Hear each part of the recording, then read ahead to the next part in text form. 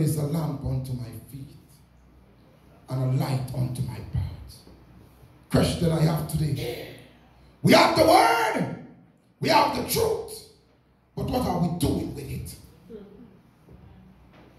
We were called to be disciples of Christ. We were told to go out and spread the gospel to every nation, kindred, and tongue. In these last days, what are we doing with it? Let us ponder that question for a while. And in your own time, give yourself the answer. And when you would have done that, go on your knees and say, God, help me to do what I was called to do. In Jesus' name.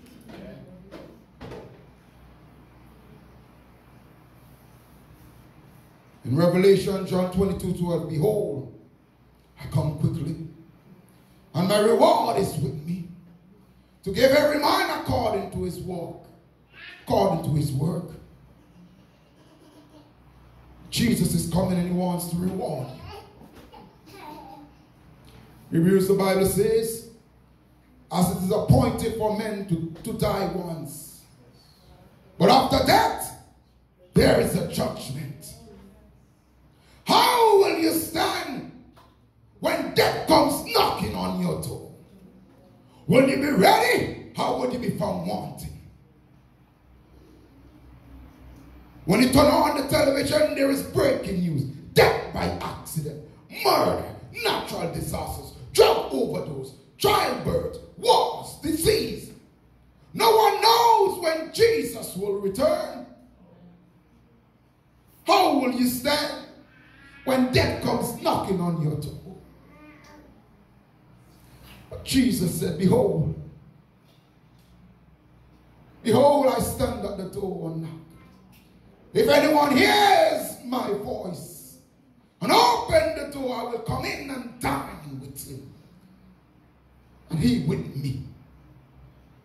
I don't know about you, but we must feast at the feet of Jesus.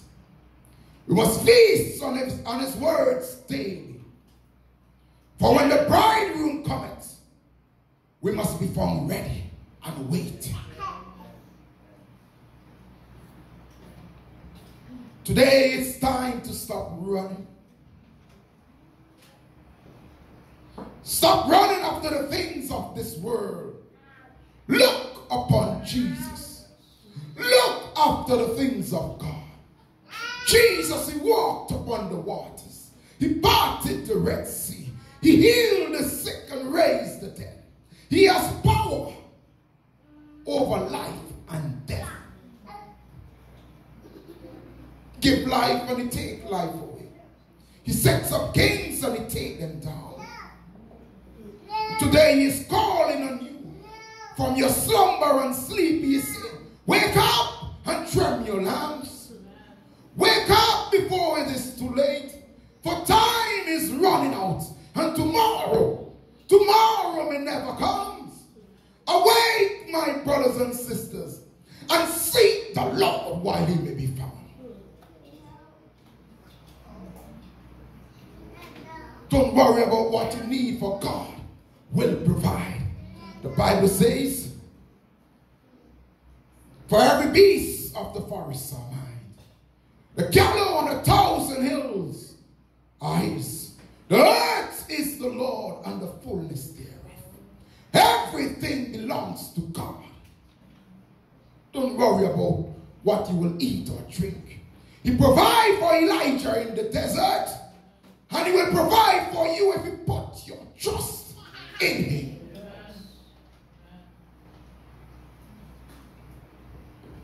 Today we are sinking deeper and deeper in our sins, but God is still calling. We're running after the wealth and forgetting to pray, but God is still calling. We forgot to woke us up this morning, who put food upon our tables, clothes upon our back, who gave us strength to get wealth, but God is still calling. Be careful, for time is running out. Make God the center of your life. Let him be your joy. Let him bear your pain. Let him know that you depend upon him. Praise God every morning. Praise him at noontime. Praise him every evening. Let everything that hath breath praise the Lord. Be careful, death may come suddenly. It may find you at your weakest point when you're sinking deep in your sin. Drinking and misbehaving. No time for God, are you just taking a break? I told you the other night, some of us treat God like pancake. When we need him, we call his name, and when we don't, we take a book and we put it on the bookshelf to gather dust. God ain't no pancake. He knows what we are doing daily. He wants our hearts. There's no pretending with God. Wages of sin is death. Gift of God is eternal life. The soul that sinneth shall surely die. God sent his only son. He died a gruesome death. Abused, spat upon, beaten, come of turns upon his head for you and I. But yet, we pretend as if we have time. Yet, we refuse to spread the good words to our brothers and sisters. Yet, we preach and preach to ourselves and not to those who really need to hear the word of God.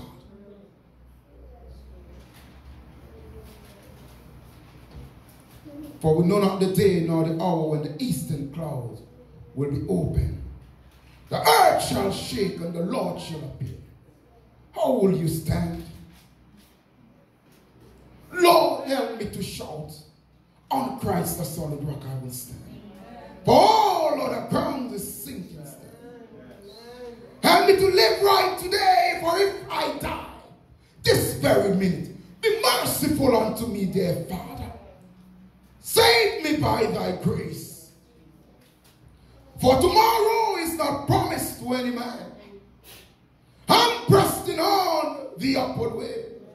New heights I'm gaining every day. I'm praying on and onward bound. Lord, plant my feet on higher grounds. Lord, lift me up and let me stand. My faith on Canaan's tableland, a higher plane than I have found. Lord, plant my feet on higher ground. Save me, oh God, save me. Save me and help me to be ready, I pray. Help me, dear God. Help us to be ready. You remember the story of Nebuchadnezzar. Daniel 4:22. Nebuchadnezzar was the king of Babylon, full of ego and pride. He made an image of gold of himself and asked the people of God to bow down and worship. But Shadrach, Meshach, and Abednego stood up. They were thrown into the fiery furnace. But God stood for them. God stood for them. God delivered them.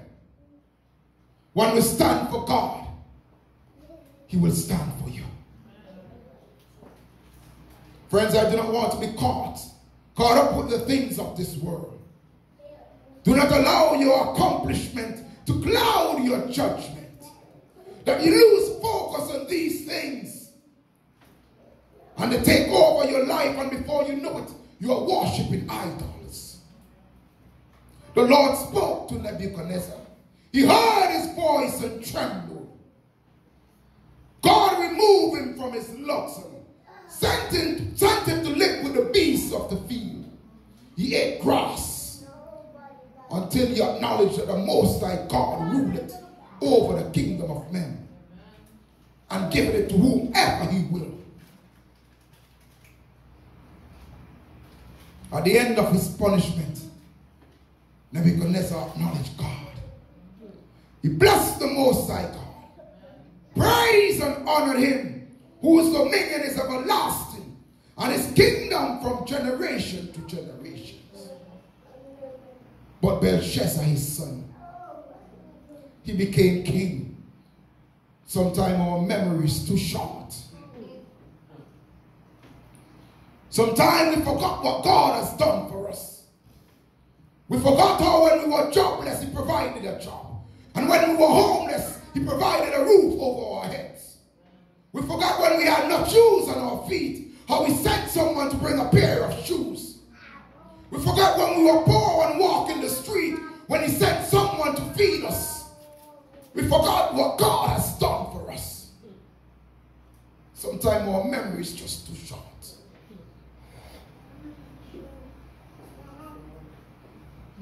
So this Belshazzar became king, forgot the story of his grandfather. How he dishonored God and ate grass like an ox for 7 years. He hosted a party, great feast of thousands of his dignitaries, drank wine, flirting with women, showing off with his friends, having a good old time. Sound like some of the things that we do today. We go to work and we plan for dignitaries and VVIPs.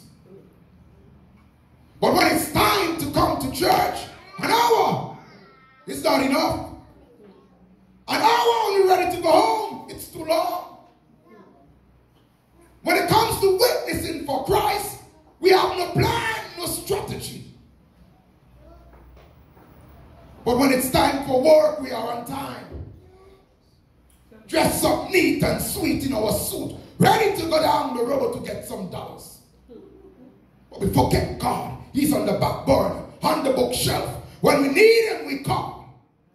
But one of these days, he said, "Depart from me, you workers of iniquity, for I never knew you." We need to get our priorities straight, my brothers and sisters. He made a fatal mistake. He took the golden vessel from the house of the true and living God. And his princes and wives and concubines drank in them. To add insult to injury, they praised the God of gold and silver, and of brass and iron, of wood and stone. But while they were partying for the devil in Satan's kingdom, having a good old time, the Bible says that very hour, the finger of a man or the finger of God wrote across the candlestick upon the wall of the king's palace.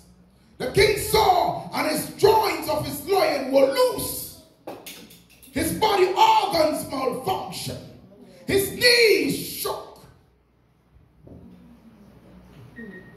Afraid, scared, he wet himself like a baby. Many tekel you fast. Many God has numbered your kingdom. Tekel, thou art weighed in the balance and found wanting. You fast. Thy kingdom is divided and given to the Medes and Persians. In that very night, King Belshazzar was slain. Dead. No escape. Dead. He died in his sins. No chance to repent. Let this not be your story. Come on to Jesus now, while you still have that chance. If you're afraid, have faith. Leave your friends behind. Go down on your knees and cry out to Jesus. Cry out like Paul. I have fought the good fight. I have kept the faith. And as for me and my house, we will serve the Lord. Hold on today to God's unchanging hand. Weeping may endure for a night. But joy, sweet joy, comes in the morning. Hold on, Jesus is coming. Hold on, wake up from your slumber and sleep. Jesus is coming. Nothing in this life matters. Romans tell us clearly, if we live for the Lord. And if we die for the Lord. For whether we live or die, we belongs to God. I couldn't put it any simpler than this. We live for the Lord, we die for the Lord. We belongs to God. You're not your own. You are bought with a price. Paid with the blood from Prince Emmanuel vein. Right there on Calvary. But he cried out in love. Forgive them, Lord. For they know not what they do.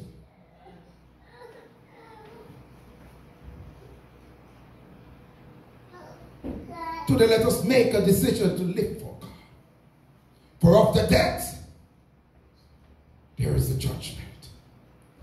God promised that if you live for him, and if you die in him, on that great resurrection morning, I'll shout, "O death, where is thy sting? O grave, where is thy victory? For the grave will hold my body down. I'm going up to a place, up there, where my Savior divine lives. I'm going up to a place where there will be no more death, no more sickness, no more sorrow, no more pain, no more disease. I'm going up by the grace of God." Sweet joy, peace and happiness forever and ever. Praise the Lord. Praise the Lord. Joy forevermore. Lord himself shall descend from heaven with a shout, with the voice of the archangel, with the trump of God, and the dead in Christ shall rise for us. Then we which are alive and remain shall be caught up together with him in the clouds to meet the Lord in the air, and so shall we ever be with the Lord. 1 Corinthians 15:52. In a moment, in the twinkling of an eye, before you can even wink your eyes, at the last trumpet, for the trumpet will sound, and the dead will be raised incorruptible, and we shall be changed. For this corruptible body will put on incorruptible, and this mortal shall put on immortality. But of the wicked, power of choice, how will you stand when the inevitable happens? But the wicked, when the wicked man die, his expectation shall perish, and the hope of unjust men perishes. But the righteous is delivered out of trouble, and the wicked cometh in his stead. There are two resurrections. How you live matters. How you die matters.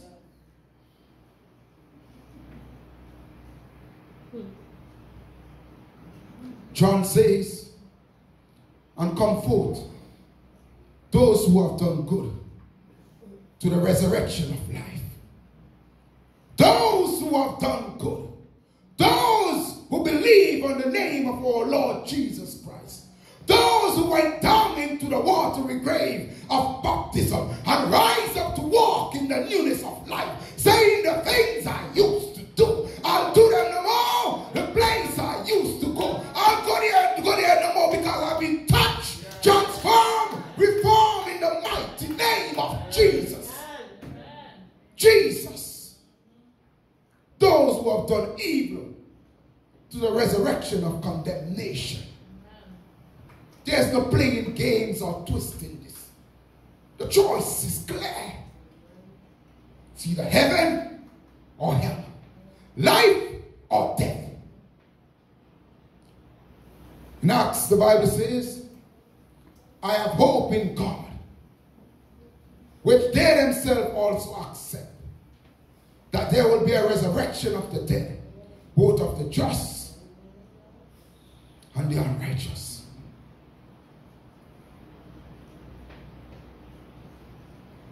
Daniel says, and many of those who sleep in the dust of the earth shall awake, some to everlasting life, some to shame and everlasting contempt.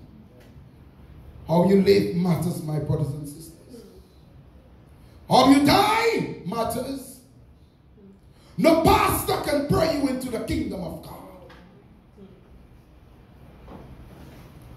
They can say what they want, but if I have Jesus on my side, I have nothing to worry about.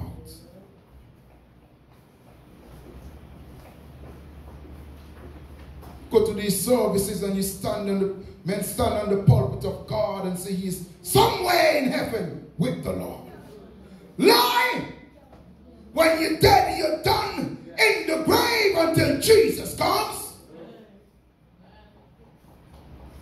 David is still in the grave. Man after God's own heart. You have to make a choice, my brothers and sisters. The Bible says, blessed and holy is he who has part in the first resurrection. Over such the second death has the power. We have to say hallelujah, praise the Lord. Blessed and holy are those who are caught up in the first resurrection. For over us the second death has no power. But they shall be priests. This is the promise of God. They shall be priests of God and of Christ, and shall reign with him 1,000 years. And when the 1,000 years are expired, Satan will be loosed out of his prison. I don't know about you, I don't want to be in any prison. I want to be in a land where there is milk and honey. A land where there are streets of gold. A mansion up there for me. I'm not going to be in any prison, in any chains, in any dungeon anywhere. When God has given me the chance to choose, he sent his son to give me that chance. And I'm going to take it by the grace of God. I'm asking you to do the same today. And he shall go out and do what he does best. Deceive the nations which are in the four quarters of the earth. Gog and Magog. To gather them together. To battle, the number of whom is as the sand of the sea. I can't count the sand of the sea. Can't count the sands of the sea. And they went up to the breadth of the earth and compassed the camp of the saints about.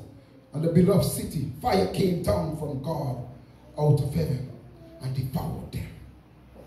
You can't fight against God and win. Today I'm encouraging you to choose God's side and live.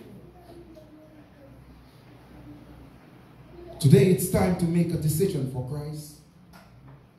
Death will come, and it is certain.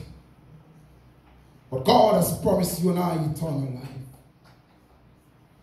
If you want to be caught up in the first resurrection, I'm inviting you to come to the altar today. If you have not yet accepted Christ, I'm inviting you to come to the altar today. For John says, Jesus said unto her, I am the resurrection and the life.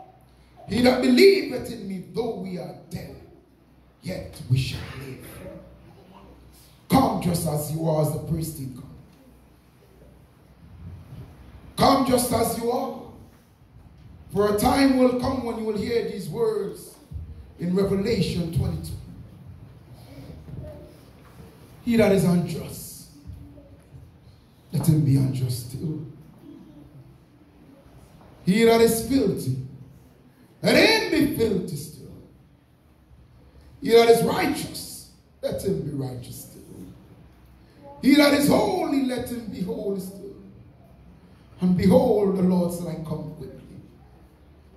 And my reward is with me to give every man according as his work shall be. I am the Alpha and the Omega, the beginning and the end, the first and the last.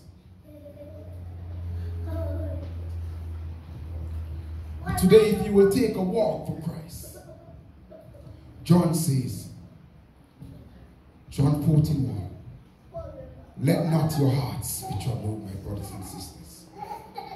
You believe in God, believe also in me. In my Father's house are many mansions. If it were not so, I would have told you. I go to prepare a place for you.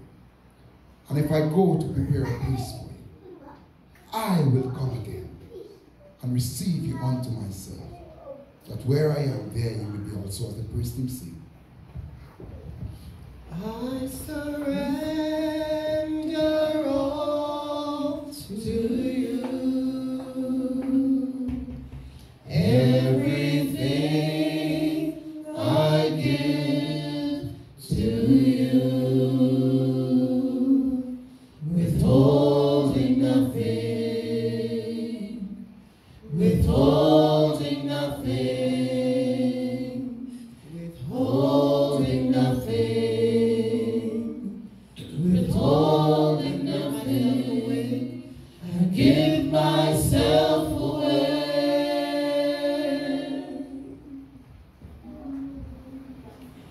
I give myself away so you can use me. I give myself away.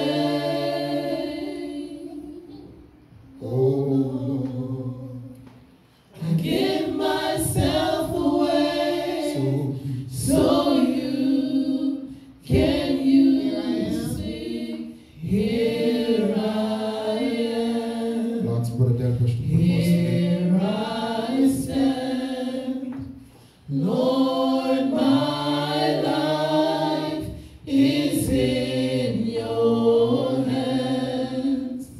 Lord, I'm longing to see your desires revealed in me.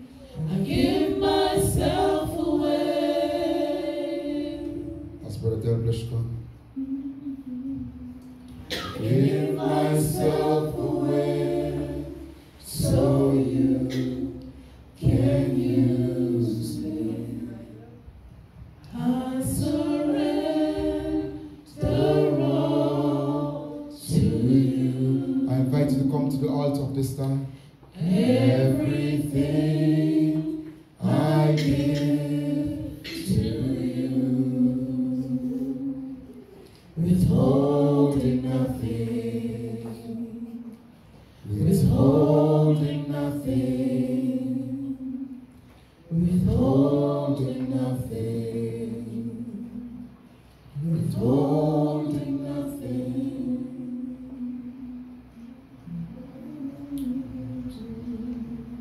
Just want to extend the call that let's all come to the altar. Let us just recommitting ourselves unto the Lord. Let's all come to the altar. Oh, gracious, kind, and beloved God,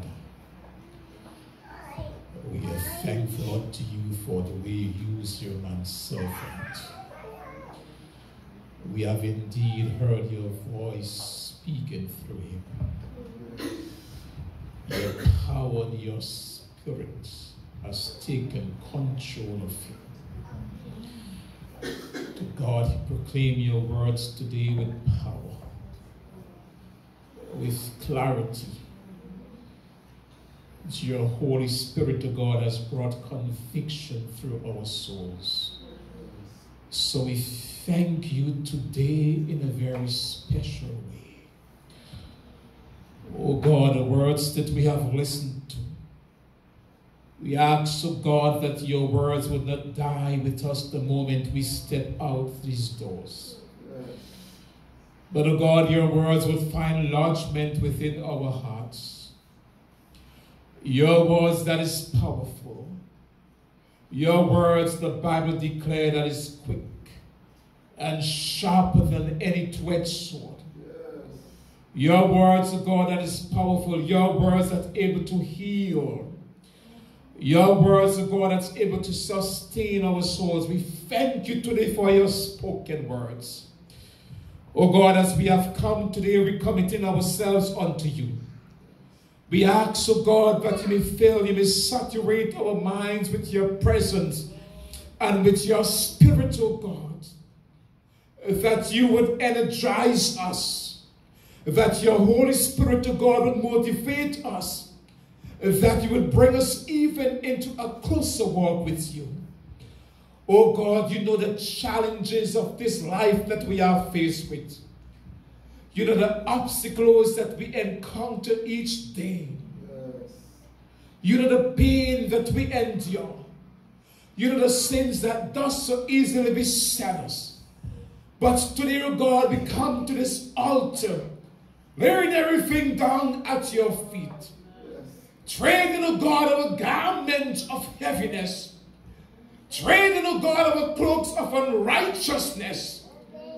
And we come to thee, oh God, by faith, claiming your forgiveness, claiming your strength. Ask, oh God, to be clothed us with your righteousness, so that we can live a life that's true and pleasing in your sight. Dear Jesus, there are many, many, many souls to be saved. And, oh God, we are the voice that you would speak through.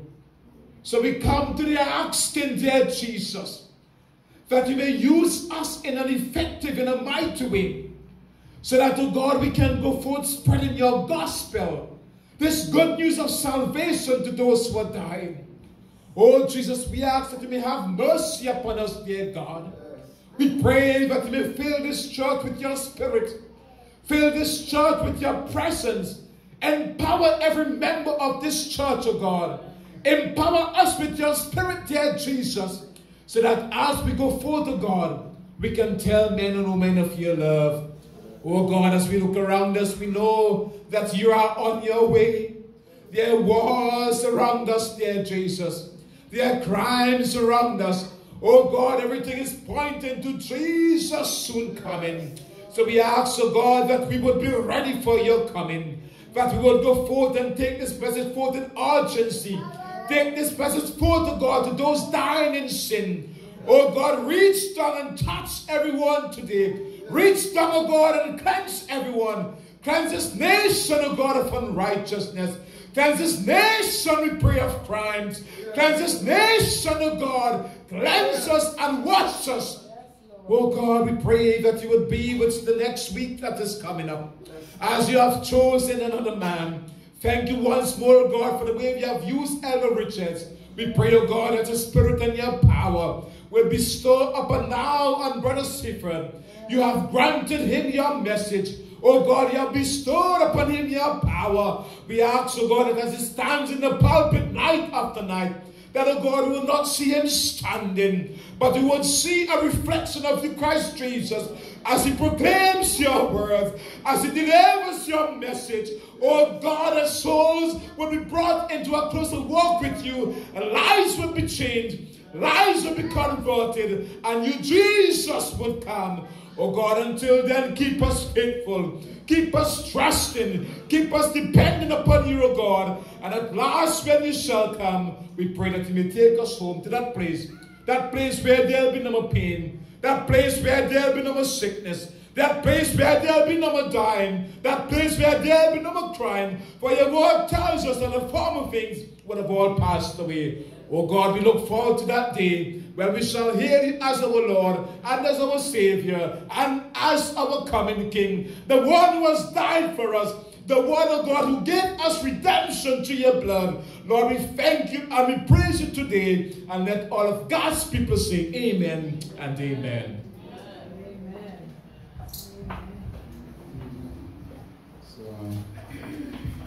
See everyone on Sunday night. We start at 7 p.m. And the speaker will be our beloved pastor, Pastor Roy, for the next week. So see everyone. Yes, Pastor Roy will be speaking for the rest of the week. So see everyone out. See everyone out on Sunday night at 7 p.m. Soon and very soon.